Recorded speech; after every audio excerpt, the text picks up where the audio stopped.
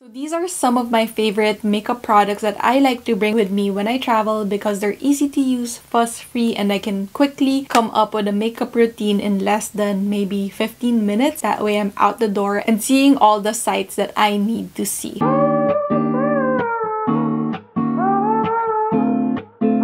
I have two bags right here. One is my makeup bag and the other one is my little bag for my tools. And for my makeup bag, I opted for the Louis Vuitton Nano. I know that a lot of people have a love-hate relationship with this because it is quite small. A lot of people would opt for the Nice Mini because that is a lot bigger than this one, so you can pack more products. But for me, I'm happy with the Nice Nano because I find that when I have a bigger bag, I tend to add more products that I don't necessarily need. It's just for me to fill up that space, which is, you know, it defeats the purpose of me creating or curating a small makeup bag that can fit in a lot of my travel bags when I go for maybe an overnight trip or a longer weekend. This is something that I recently purchased this year. I've been looking for this bag for over a year now. I think it was early last year when I first saw this bag. My older sister has it. I just really like the shape of vanities like this one because when you open it, you can definitely see everything that's in it. It's a perfect size because it fits in my large totes and as well as my carry-on luggage. So I just wrapped the handle right here with this twilly from my sister. It has the letter E on it and I really love it because it helps protect the handle. That way, if I still have makeup on my hands, it's not gonna get onto the leather. So you might think that this is very tiny and you can't fit a full face of makeup in it. I was able to, and as you can see, it's not too overflowing, it's not deforming its shape or anything like that, but it has all of my essentials. So I will let you guys know that everything in this makeup bag is what I use to achieve this makeup look right here. But anyway, the first item here is this Hourglass Scattered Lights glitter eyeshadow in the shade Reflect. I like to carry this around because it's the perfect eyeshadow if I just want to add a little bit of something to my eye makeup without having to bring a full-on eyeshadow quad or palette, because like I said, I want to keep it minimal but at the same time make sure that I have everything I need. This is perfect because you just apply it all over your lid, add a little bit of bronzer around your eyes to have a little bit of depth on your makeup look, and you're good to go. So I like to carry this. I just dab it with my ring finger and it lasts throughout the whole day. It's not a glitter eyeshadow that's all over the place. Love it, swear by it. It's the only one that I have so far. Okay, so the next item in here is my cream blush. This one is from Merit Beauty and I will let you guys know that Merit Beauty sent me a bunch of their products earlier this year to try and test out. But all opinions, of course, are my own. It's my choice that it's in my travel makeup bag. A lot of their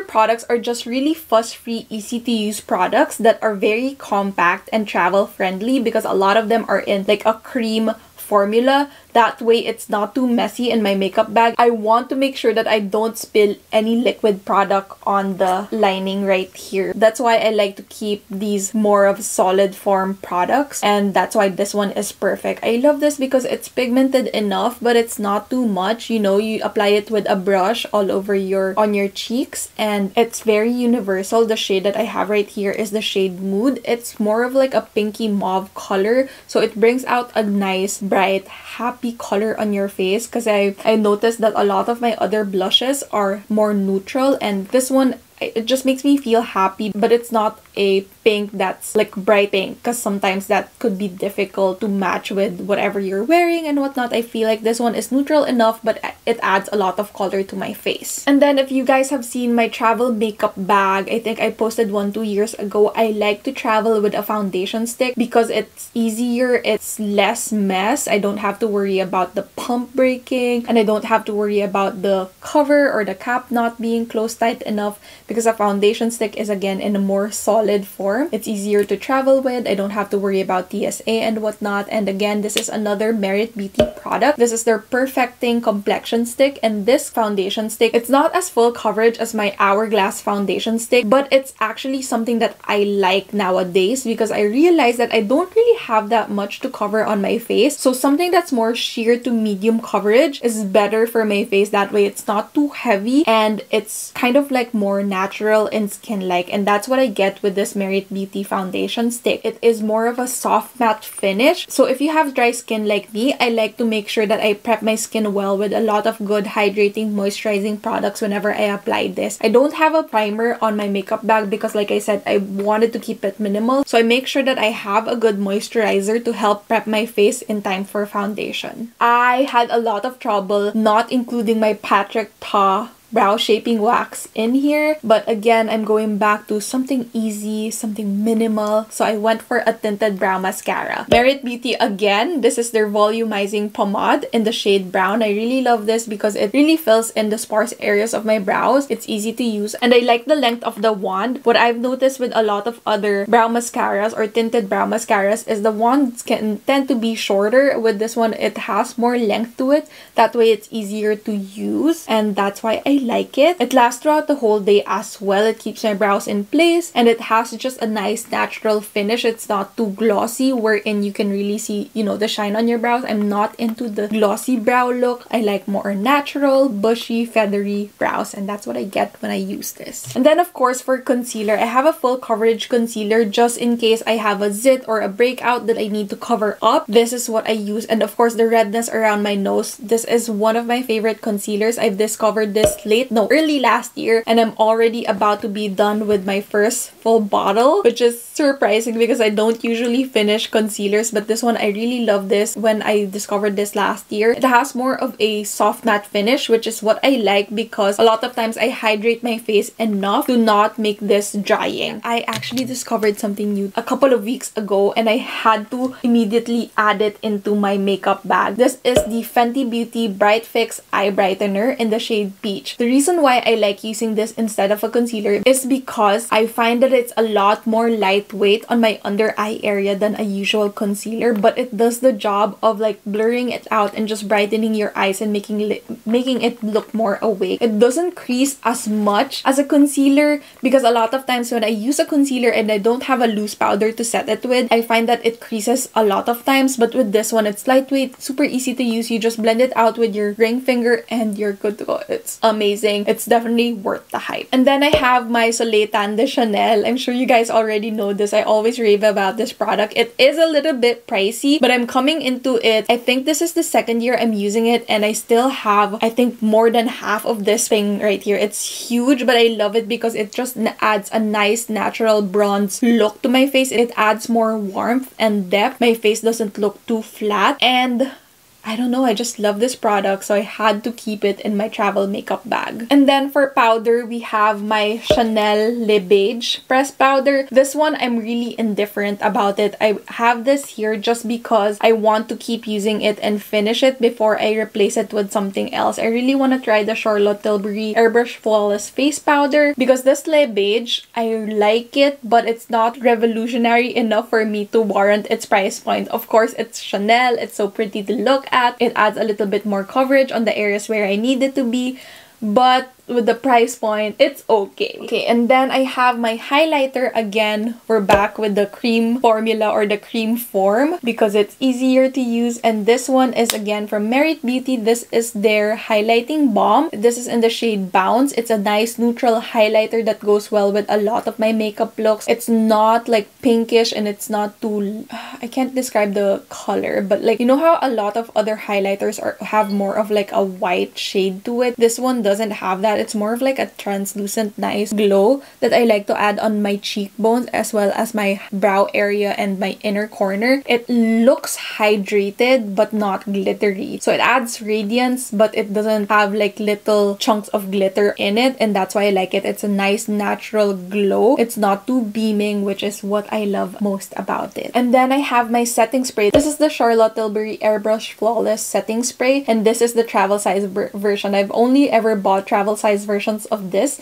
because I don't want to have two bottles, like a full-size version and a travel size version. What I noticed recently is that it comes in a regular spray bottle, so I can always buy the full size and refill this instead of buying multiple small travel size bottles. I really love this because it keeps my makeup intact the entire day, but it's not as tight as the Urban Decay All-Nighter Setting Spray. Like, it's more lightweight, but it does the job. It's not as, you know, heavy in my opinion. Although the Urban Decay All-Nighter Setting Spray is still like a good transfer-proof makeup setting spray. This one, there's a little bit of transfer, but it helps keep my makeup on the entire day. It's not too heavy, like I said, which is more important to me because I don't like that feeling when my face is just too heavy and I feel sleepy at the end of the day. And then the last product inside my Nice Nano is this Merit Beauty Shade Slick. This is a tinted lip oil, which is what I like to pack because I do have very dry lips, so I want to make sure that they're well hydrated, but at the same time they look good. So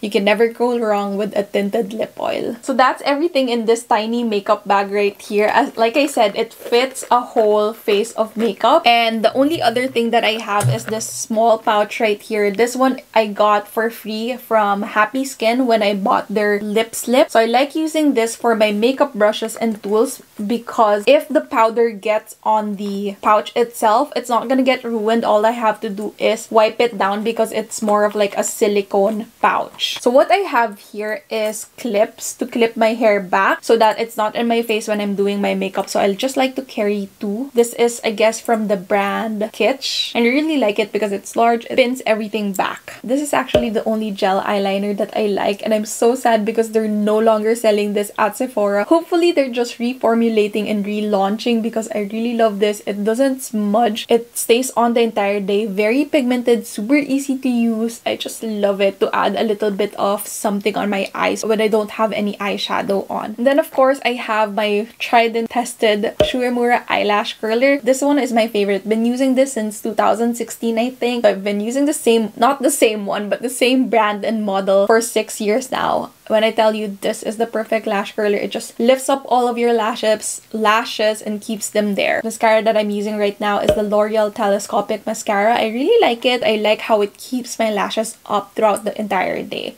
So I just put whatever mascara I'm using at the moment. I don't have a specific mascara for traveling just because mascara doesn't have a long shelf life. So what I like to do is I open up a mascara and that's what I use for the next 3 to 6 months, and once it gets clumpy, then I open another mascara because like I said, it doesn't have a good shelf life or a long shelf life. I really like buying these Real Techniques brushes. They're great travel brushes because they're full size but they're shorter, so that's perfect and it doesn't take up so much space. And then this one is one that I always like to travel with. It's a brush that was recommended to me by my friend Jelly, and I love it for my foundation and my concealer. So this is the It Cosmetics All Over Precision brush. So this is the all over brush, which is what I like to blend out my foundation with, and then the precision brush for my concealer. Sometimes I like to bring the brow shaping wax, which I'll dive into later, but yeah, this is the Patrick Ta brow brush. And then I have this other makeup bag which has my other products which I like to bring when I have a check-in luggage with me. So whenever I have more space and I can bring products for a more full coverage look, this is what I like to pack. It's the same makeup bag from Happy Skin. Again, it was free, but it's silicone, so I have a lot of my liquid products here in case it spills. It's easy to clean. I do have a primer because whenever I have a full coverage foundation, I like to go in with a primer because it holds up better and it smooths out my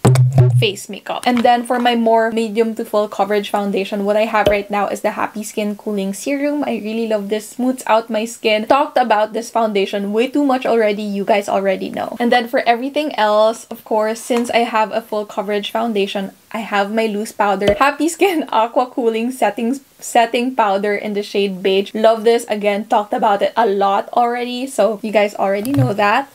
And then I also have my Patrick Ta Major Brow Shaping Wax, which if I have space in my luggage, this is what I'll add into my makeup kit because I just can't live without it anymore. And then the last product in here is my Teviant Sculpt to Bronze in the shade Morocco. Of course, when I have a more full coverage look, I want to have a more defined contour and bronzer, and this is what I like to use because I just blend in the two bronzer and the contour together to really make it easier for me to have a more defined face shape. So yeah, that is everything that's in my travel makeup bag. I'll make sure that I link everything in the description box in case you guys are interested. And I'm curious, what's in your travel makeup bag? I've been busy curating this the past couple of months to make sure that I have the best products that is easy to use, that can create a nice makeup look. And yeah, that is it for today's video. Like I said, if you have any suggestions, any other products that you would like me to try, please comment it down below. And I hope that you learned something new today. Thank you so much for watching this video. Once again, it's Eunice. I'll see you guys next time. Bye!